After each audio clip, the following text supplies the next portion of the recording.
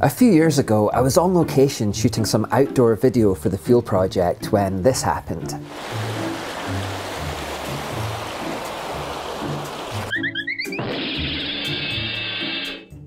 And that was only the beginning of the troubles that day, because after being eaten alive by midges, and I got so eaten by midges that day, later on my camera also ended up in a puddle of water and it died. It was water damaged and it wouldn't turn on, it couldn't be repaired, it was done, it was kaput. So that day, although I went out to make a video, I came back with nothing other than a sore backside, lots of midgie bites and a broken camera. It was just one of those days, unfortunately. However, that day turned out to have a silver lining, because that was effectively the beginning of my discovering photography. The old camera was just a camcorder and it couldn't shoot still photos, but the new one was this, and this one could.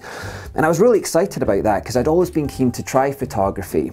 And sure enough, when I did try it, when I got my hands on this, I found that I kind of loved it. And I started taking photos with this pretty much all the time. I would do fuel videos with it during the week, and then at the weekends I'd start taking off on road trips and adventures and try to find epic landscapes to take photos of.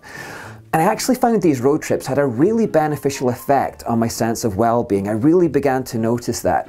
As Al Mill said a couple of videos back, doing YouTube can actually be a very isolating experience. It isn't very glamorous doing this. I spend a lot of time alone indoors making these videos. And so the idea of grabbing a camera and getting in the car and just having an excuse to get outside for a while, it really had a lot of appeal for me. I'm lucky I live in Scotland too, which has some pretty good nature. It's a very scenic and beautiful place, and it's also small, so if you drive in any direction you soon come across something amazing before long. In one direction you're at the beach, in another direction you're in the mountains, in another you're in a picturesque village or even a city, and the whole place is littered with castles and forests and lochs. It's just a very scenic place. And so this really has become almost a bit of a lifeline for me to go on these photography adventures. Whenever I'm feeling cooped up, I just go away and spend some hours in the outdoors taking photos, stuffing my eyes with beauty and finding awe-inspiring sights. And again, I've noticed that when I do that, I always come back feeling refreshed and invigorated and feeling happier about life, feeling ready to tackle the next fuel video. And so to this day, I do this. I go off on road trips and adventures as much as I possibly can to find the most beautiful and the most awe-inspiring things that I can. And I've come to think of these adventures as being a really important aspect of my mental and emotional well-being. And it turns out there's some science behind what I'm feeling. It turns out that experiencing awe has been scientifically proven to make us happier. It's only in the 21st century that scientists have really started exploring the emotion of awe. It's quite a new field of discovery. The founding fathers of the science of awe are considered to be Dacher Keltner and Jonathan Haidt of UC Berkeley. In 2003, they produced a paper that is considered the foundational document of all modern studies on the issue. Now, first of all, in their paper, they tried to define awe, and it's actually not that easy. We all know what awe is, of course, because we've all felt it. Maybe we've had goosebumps on our skin during a musical performance or a play. Perhaps our jaws have dropped at the stunning view from a mountain peak. Perhaps we've stood before a vast ocean as the waves raged and felt overwhelmed by its relentless power. Perhaps we've experienced it at a sunset, or while listening to a rousing speech, or while standing in front of a great work of art, or while witnessing a stunning sporting achievement. Whatever the context, we have all felt these moments of absolute wonderment, these special moments that make us feel glad to be alive. Keltner and Haidt tried to define that feeling of awe by saying that it always consists of two qualities: vastness and accommodation. Vastness simply means that we perceive the thing that we are encountering to be greater than ourselves in some way. That could be in a literal sense, like with a mountain range or an ocean view or an expansive desert, or it could be metaphorical, like with a celebrity or someone else that you've always admired. Someone we consider to be greater than us because of their talents, achievements, or position. For example, one may say they feel awestruck when meeting royalty or a famous sports star. Accommodation, on the other hand, simply means that the experience causes you to reinterpret the world in some way. It changes you. You have to assimilate what you're experiencing into your mental structure in a new way. For example, when you stand on that mountain range and see the vastness of the peaks around you, you suddenly feel smaller and more humbled. You have a new perception on the world around you and your place within it. When you witness your favourite sporting hero doing something extraordinary, perhaps it changes your perception of what human beings are actually capable of. When you hear a rousing political speech, maybe that causes you to change your mind on a particular issue. Keltner and Haidt say that because of these twin qualities of vastness and accommodation, awe can transform people and reorient their lives, goals and values. The dictionary defines awe in a very similar way. It calls it an overwhelming feeling of reverence, admiration, fear, etc., produced by that which is grand, sublime, extremely powerful, or the like. So that's kind of what awe is. And very importantly, experiencing awe does amazing things for us, it turns out. It makes us happier, it makes us humble, it improves our friendships, it makes us more generous, and it makes us healthier. Let's quickly run through each of these benefits. First of all, happiness. In 2018, Keltner's team started taking military veterans and deprived children into the outdoors to give them some awe, to see the effect it would have, and he discovered it made them happier. Here's Keltner talking about it. And that's why with environmentalists in the United States, like the Sierra Club, we've been taking kids raised in poverty and veterans outdoors, as you see in this picture, for a day of awe, as much as we experience here. And what we find is, both for our teenagers and our veterans, drops in stress and anxiety, 30% drop in PTSD symptoms for our veterans, just by a little experience of nature. Stanford University followed up in this and discovered you can feel happier just by imagining something awesome. They asked a group of participants to read a story about standing at the top of the Eiffel Tower and looking over the city of Paris. And they discovered that just asking them to visualize this scene in their heads for 10 minutes was enough to raise their happiness levels. So awe makes us happier, and deeply connected to that is that awe makes us humble too. When we encounter something awesome, something bigger than ourselves, we experience something scientists call self-diminishment, or the small self effect. When we look up at the stars, for example, we feel insignificant and humbled by the experience. Remember how King David wrote in the Psalms, "When I look at the night sky and see the work of your fingers, the moon and the stars you set in place, what are mere mortals that you should think about them, human beings that you should care for them?" Clearly David is experiencing self-diminishment here. He's feeling small and insignificant as he looks up at the night sky. He is humbled by awe. In 2017, Keltner carried out a test in North California to prove this self-diminishment effect. One group of scientists went to Yosemite National Park, where tourists were obviously experiencing a lot of awe in vast, beautiful surroundings. Another team of scientists went to Fisherman's Wharf in San Francisco.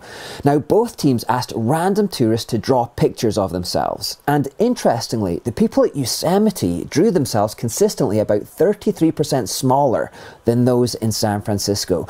And this proved that they felt more insignificant, they felt more humbled. Now, why does this matter? Well, because it turns out that the more humble a person is, the happier they become. See, when a person feels big and self-important and self-absorbed, the things that happen to that person feel big too. A self-absorbed person is constantly concerned with the things that are impacting them at any given moment. And because they feel self-important, everything that happens to them feels important too. I went to the store today and they didn't have the kind of apples that I like. I can't believe it. They should have the kind of apples that I like. This is an outrage. A guy took the last parking spot at work today. He knows that I normally take that parking spot. This is an outrage. It's just apples. It's just a parking spot. It doesn't really matter. The world's going to go on. But because it's happening to big me, the problems feel pretty big too. And so people will get stressed about apples and parking spots. Therefore, you will find quite consistently that the most stressed and anxious people are often the most inward-looking people. And that's half the problem. They're always looking at themselves and ruminating on their problems, which just seem to get bigger and bigger the more they focus on them. And so to forget ourselves for a moment and to look outwards at something else, something bigger than us, is actually a kind of bliss. C.S. Lewis once said that humility is not thinking less of yourself, it's just thinking of yourself less. And to be in the presence of something vast causes us to forget ourselves. It deflates our ego, we gain perspective, we see a bigger picture in life, and all that is so good for us. All of our problems suddenly don't seem so big anymore when we look at the night sky or when we stand on a mountaintop. In fact, you will find that your most blissful moments are probably those where you completely forget yourself for a moment. And awe has that effect. Final emotion that holds societies together is awe, the feeling of being around vast things that transcend your understanding. Here's one of my favorite quotes on awe by Ralph Waldo Emerson. Out in nature, we return to reason and faith. There's nothing that can befall me. All mean egotism vanishes. So awe kills the ego. It makes us more humble. And that's a good thing for us because forgetting ourselves makes us happier. And it's this humility that also improves our friendships too, by making us more generous and concerned with others. Jennifer Stellar and Amy Gordon from the University of Toronto and University of California, respectively, were part of many of the previously mentioned awe studies led by Dr. Keltner. And they concluded, feeling small makes us feel humbled, thereby lessening selfish tendencies like entitlement, arrogance, and narcissism. And feeling small and humbled makes us want to engage with others and feel more connected to others. All of that is important for well-being. Humble people are nicer to be around and they make better friends than self-absorbed people. And we kind of know this from experience. In fact, when the scientists went to Yosemite and Fisherman's Wharf, they did another interesting study that day. When talking to the tourists at both locations, they asked an actor to come along and spill some pens on the floor nearby. And a curious thing happened. The people at Yosemite stopped to help pick up the pens for the stranger far more often than those at Fisherman's Wharf, and they spent more time doing it too. Actually, Keltner references that experiment in this next clip. So at Berkeley, Paul Piff and I took undergraduates out. For 1 minute, they looked up at a science building, or in another condition, they looked out into this beautiful stand of eucalyptus trees, tallest trees in Northern California in terms of eucalyptus species. And what we found is 1 minute of being outdoors led people to feel less entitled, less narcissistic. They needed less money to do this study. And in this figure right here, they actually helped a stranger pick up some pens that they had dropped. They became more altruistic. Awe promotes generosity. So awe makes us happier, makes us more humble, and improves our friendships by making us more pro-social and generous. And then finally, experiencing awe makes us healthier too. A team of scientists at UC Berkeley conducted a study on 119 students where they tested for the presence of interleukin-6 or IL-6. IL-6 is a marker of inflammation that's been linked to chronic health problems and stress. It's also been identified as a marker for coronavirus, as it happens. The team discovered that the more awe someone has experienced in the previous month, the less IL-6 they had in their systems. In fact, they concluded there are few things more effective at reducing stress levels and susceptibility to chronic disease than deliberately exposing oneself to awe. That mountain vista, that ocean view, that orchestral crescendo that brings you out in the goosebumps, it's not only making you happier, it's protecting your health too. So in my lab, we've been interested in the health benefits of awe, and what we find is that regular experiences of awe and wonder and reverence quiet the body's inflammation response pictured here. It's produced by the cytokine system. It produces flu-like symptoms. It's a pathway to heart disease and diabetes. When chronically activated, awe quiets that response. The bottom line then here is to pursue the awesome. And of course, even though science has only been telling us to do that for the past 20 years, the Bible's been telling us to do that for thousands of years. It's been telling us to pursue and give reverence to the most awesome thing of all, which is God, the creator of this whole thing. The Bible often tells us to stand in reverence and awe. In Hebrews it says, "Since we are receiving a kingdom that is unshakable, let us be thankful and please God by worshipping Him with reverence and awe." Now again, does the Bible say that we should stand in reverence and awe to make us happy? No, that isn't the focus of the passage. It tells us to do it because God deserves it. It's the righteous thing to do. It just so happens that if we do that righteous thing, it will make us happy. Science is proving it. And indeed, the Bible tells us often that encountering God's creation, what He has made, will help us to connect to Him with awe. See, as Christians, we believe that God has revealed his nature through what he has made. Paul writes, "For ever since the world was created, people have seen the earth and sky. Through everything God made, they can clearly see his invisible qualities, his eternal power and divine nature." So the Bible encourages us to encounter creation, what God has made, to know more about his nature. Earlier we mentioned King David looking up at the night sky and being filled with awe and reverence. And the Bible is filled with examples of that. People encountering the beauty and the vastness of creation and it leading them to awe and worship.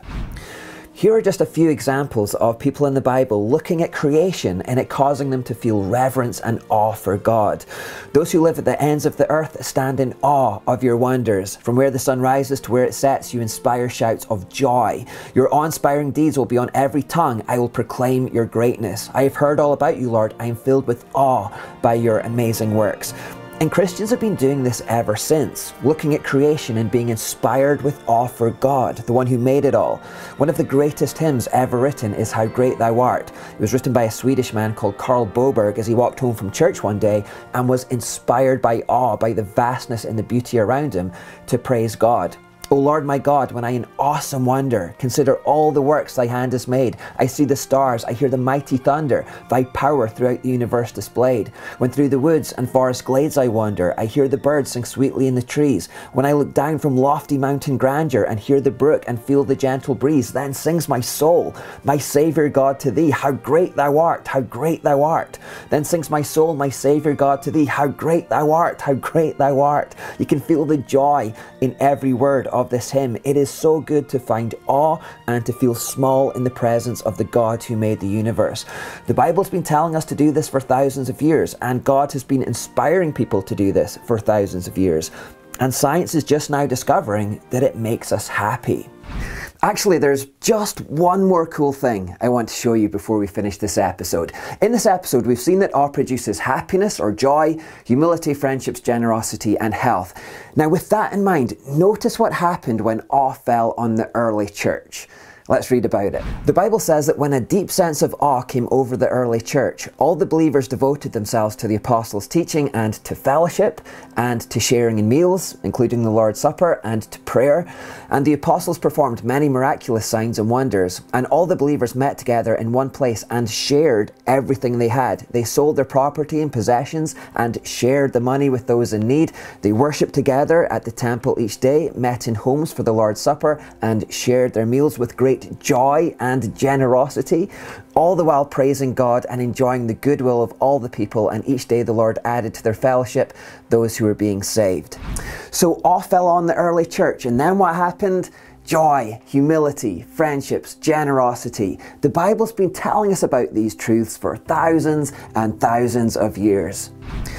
Now you might be thinking, is this the first joy producer that we've examined in this series that doesn't involve discomfort, sacrifice, and discipline? Could stuffing your eyes with wonder even be seen as a hedonistic activity? I mean, sure, it takes some discomfort and discipline to get up in the morning to go see a sunrise or to hike up a mountain, but isn't this an essentially hedonistic thing to stuff your eyes with beauty and vastness and wonder? Well, not really, because remember, as you pursue awe, you become smaller, you are humbled, your ego begins to die when you encounter things that are greater than yourself. Awe reminds us of our impermanence in the grand scheme of things. And you'll perhaps notice that awe also triggers the previous 3 antidotes that we've already explored so far in this series. Awe triggers better friendships and fellowship, and that's what we looked at in the last episode. Awe triggers gratitude and worship, that was 2 episodes ago. And awe triggers generosity and giving, and that was the first antidote that we looked at. So all of these things kind of trigger each other, and the joy is multiplied in each one. Again, I encourage you to put this to the test. Don't just watch this video and then do nothing about it. The blessing only comes to those who obey. Start deliberately looking outside of yourself for things that are greater than you. Allow your ego to be destroyed in the presence of vastness. And from humility, let generosity, gratitude, and pro-social behavior flow. The Bible's always said that awe is a good idea, and now science agrees. Lose yourself in something bigger, and at the end of it, you're gonna be happier.